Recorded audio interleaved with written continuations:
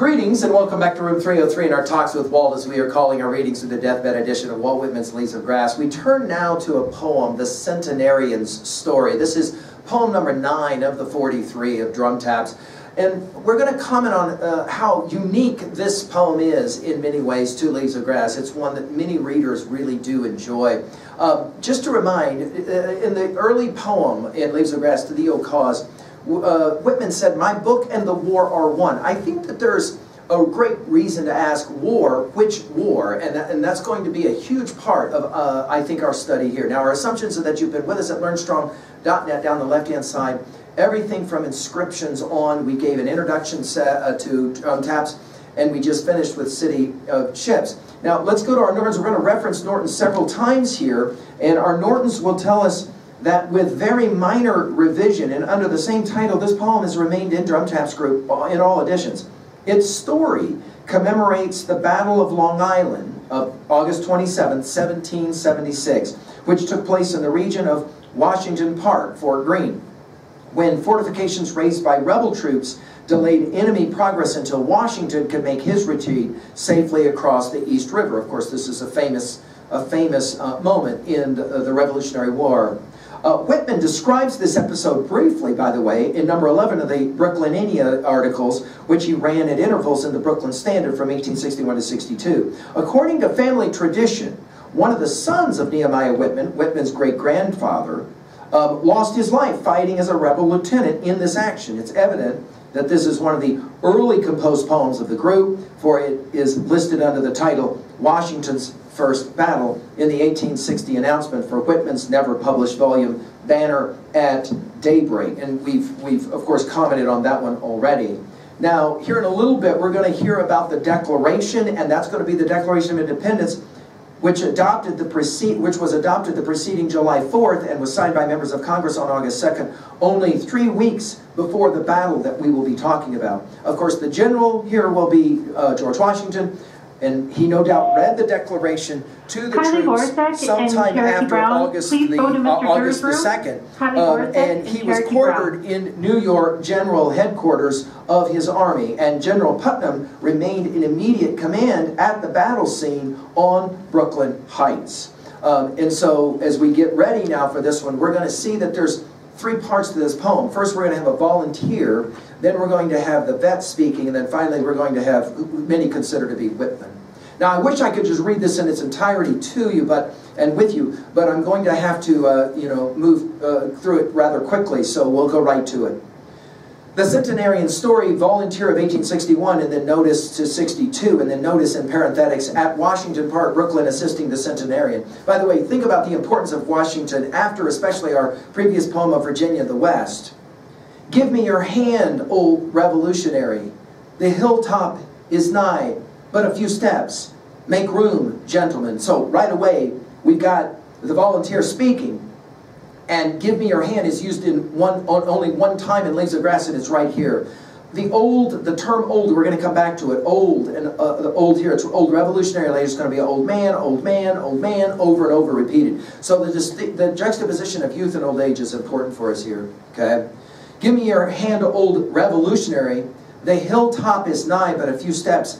Make room, gentlemen. I think this is a key concept. In other words, make a little bit of room in your mental space for the story you're about to hear. And then the juxtaposition of up versus down, very much like the opening lines of Plato's Republic. I went down to the Piraeus, as we've lectured it at LearnStrong.net. Up the path you followed me well, spite of your 100 and extra years. You can walk, old man, though your eyes are almost done. By the way, this following me well takes us back to Dante and Virgil. I think there's a lot of the Divine Comedy in this poem, all right?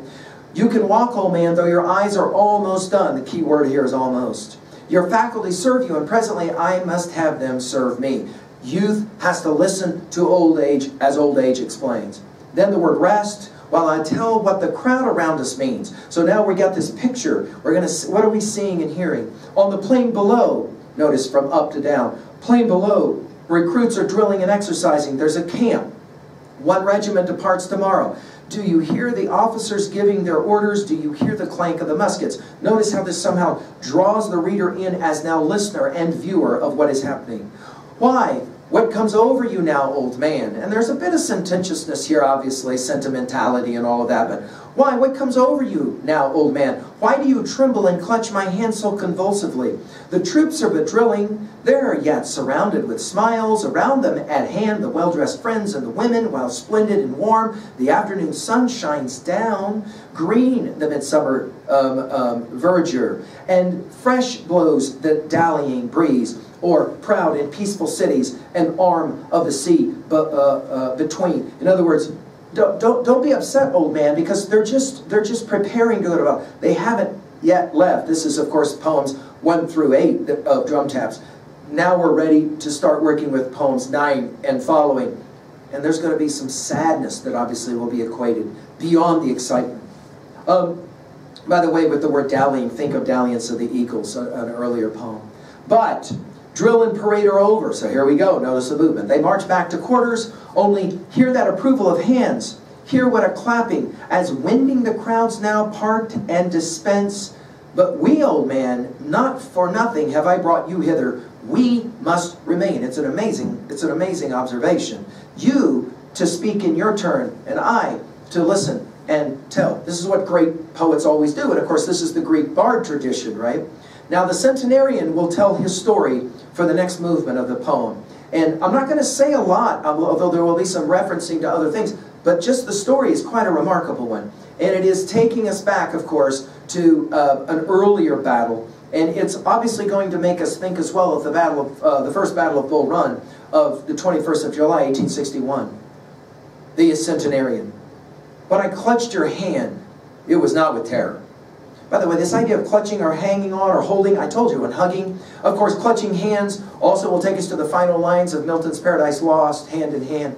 But suddenly, and notice the use of that word, pouring about me here on every side and below, there, where the boys were drilling, and up the slopes they ran, and where tents are pitched, and wherever you see south and southeast and north and southwest, over hills, across lowlands, and in the skirts of woods, and along the shore. See all these prepositions?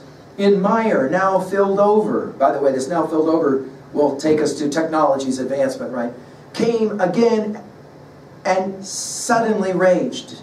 As 85 years agone, no mere parade received with applause of friends, but a battle, which I took part in myself. I, long ago as it is, I took part in it, walking then this hilltop, this same ground. By the way, this idea is going to echo from Song of Myself, passage 46, when he takes the student up on a knoll and he shows him the trajectory. This is the ground.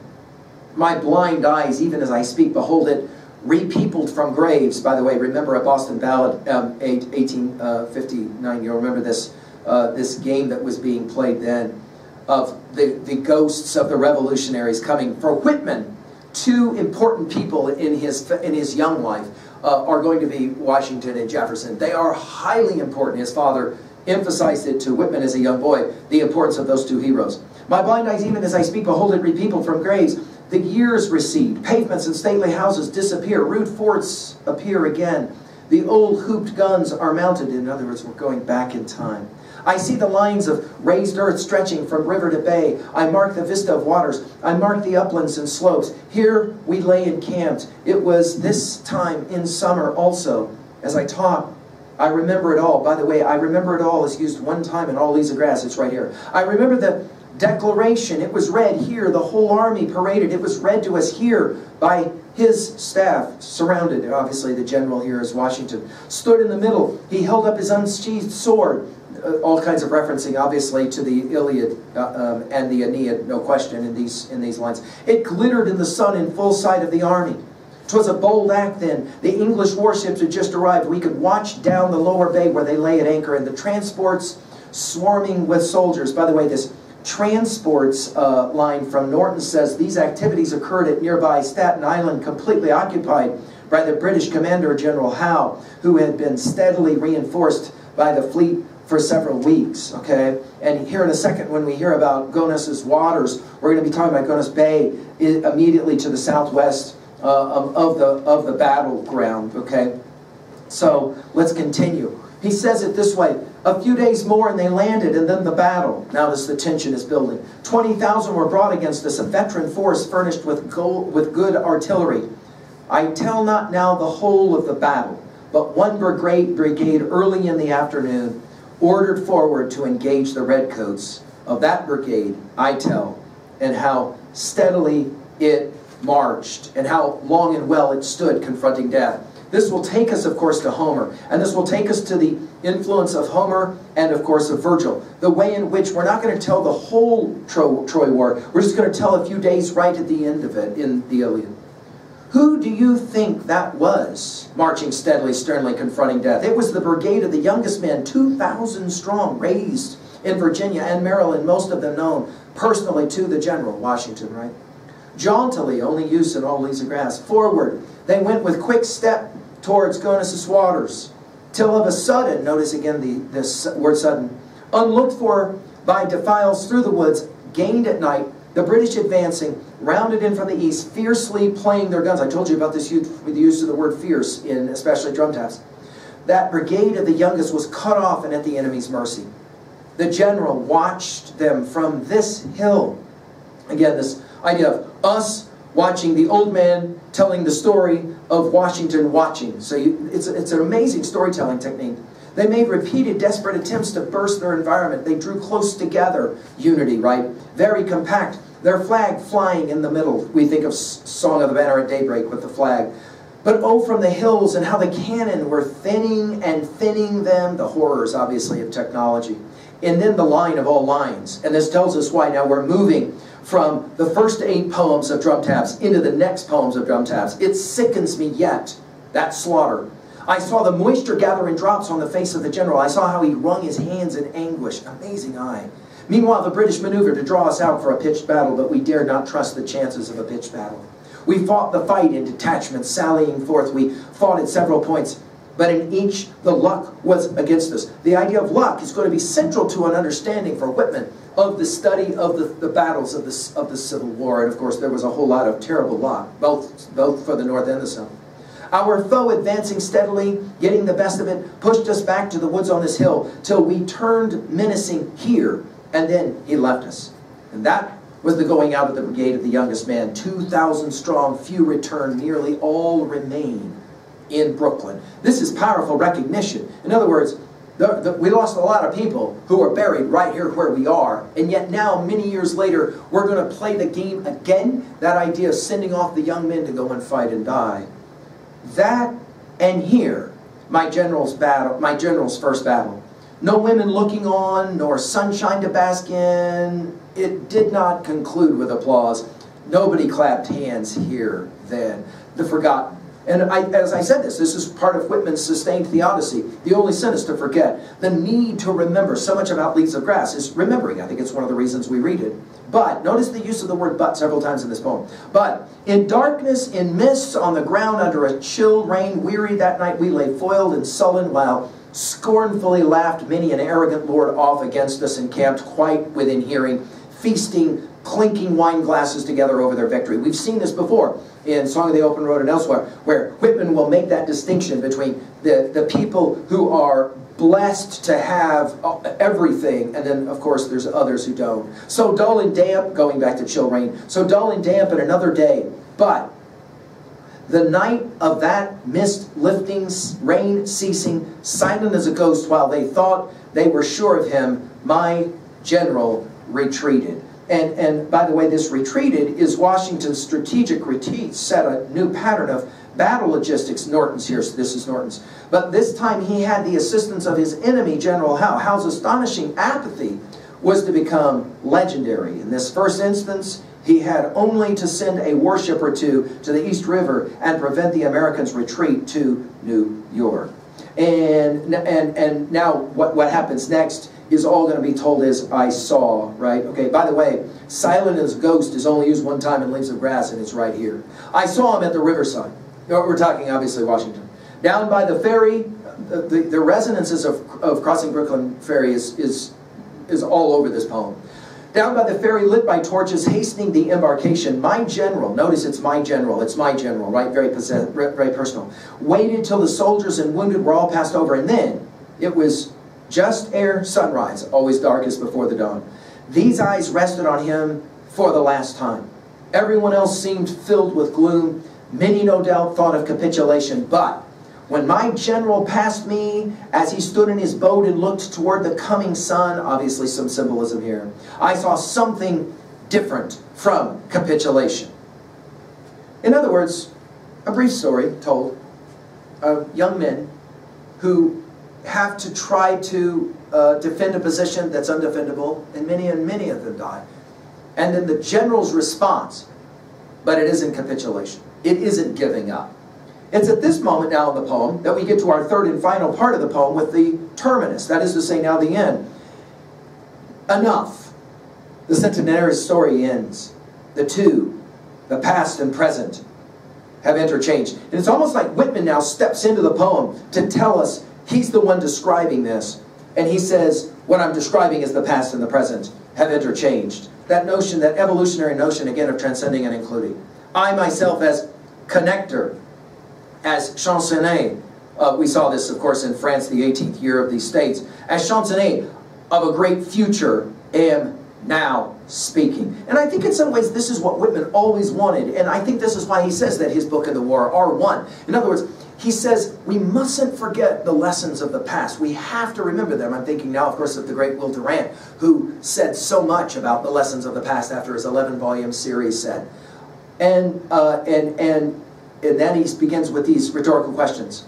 And is this the ground Washington trod? And these waters I listlessly daily crossing Brooklyn Ferry, are these the waters he crossed as resolute in defeat as other generals in their proudest triumphs? I mean, you can hear the patriotism here in lines like this. I must copy the story and send it eastward and westward. Interesting, not north and south. I must preserve that look as it beamed on you, rivers of Brooklyn. And there is, to me, the key. This idea of preservation. That's what Leaves of Grass for Whitman is all about. And then back to seeing or beholding a little bit later. See, as the annual round returns, the phantoms return. It is the 27th of August and the British have landed. We're obviously possibly talking about the first battle of Bull Run. The battle begins and goes against us. Behold, through the smoke, Washington's face. The brigade of Virginia and Maryland have marched forth to intercept the enemy. They are cut off. Murderous artillery from the hills plays upon them. Notice now the artillery is murderous. The technology has become murderous as opposed to the earlier poems in drums taps. Rank after rank falls while over them silently droops the flag. We're back to the flag from earlier. Baptized that day in many a young man's bloody wounds, in death, defeat, and sisters, mothers, tears. Notice the referencing of baptism, religion, and violence coming together in the patriotism that's necessary for Whitman. The idea of tears takes us back to the rivers of Brooklyn and the water references throughout this poem. And then, of course, the word ah. Hills and slopes of Brooklyn, exclamation point. I perceive you are more valuable than your owners suppose. By the way, more valuable, as a phrase, is only used one time in all Leaves of Grass. In the midst of you stands an encampment very old, stands forever the camp of that dead brigade. And I can't help but for a few moments take us back to these lines from Song of Myself, passage 6. He says, this grass is very dark to be from the white heads of old mothers, darker than the colorless beards of old men. We obviously have just referenced some of that in this poem. Dark to come from under the faint red roofs of mouths. Oh, I perceive after all so many uttering tongues, and I perceive they do not come from the roofs of mouths for nothing. I wish I could translate the hints about the dead young men and women and the hints about old men and mothers and the offspring taken soon out of their laps. What do you think has become of the young and old men? What do you think has become of the women and children? They are alive and well somewhere. The smallest sprout shows there is really no death. And if ever there was, it led forward life and does not wait at the end to arrest it and cease the moment life appeared. All goes onward and outward, nothing collapses. And to die is different from what anyone supposed. And luckier. Now, how are we going to finish at 2a? Well, I think the argument of this Centenarian story poem is that democracy can never forget the sacrifices. That is to say, liberty is for sure never free. And the importance of the hero's sacrifice must be remembered and respected. At 2b, I love this narrative approach, which borrows heavily, we should point out, from Homer and Virgil. speaking of that, Homer and Virgil does come to mind, but I want to take us to Beowulf 3. We've given full lectures, of course, on Homer and Virgil, and as well Beowulf, especially part 3. The dragon. And think about the fact that the dragon can only be conquered in Beowulf 3 by the help of the young man Wiglaf. The young must help the old, as the old, of course, will need the young. And I think this poem is definitely playing that game. Finally, at 3b, how to own a poem like this. What do you think about America? Do you think we're forgetting our heroes? Whitman might argue we're having a tendency to forget our heroes if we so quickly, gleefully start to talk about civil war, for example. And finally, how about this one? Who is your Washington? And by that I mean, who is it in your life that you have witnessed stand up in the face of tremendous suffering, pain, oppression, and says resolutely, no capitulation. No, we're not doing it. Who is your centenarian in your life? That is to say, who's the person who tells you the stories, the great voices of the past that maybe speak to you? I'm hopeful that maybe, for some of us, it's becoming Whitman. Thank you.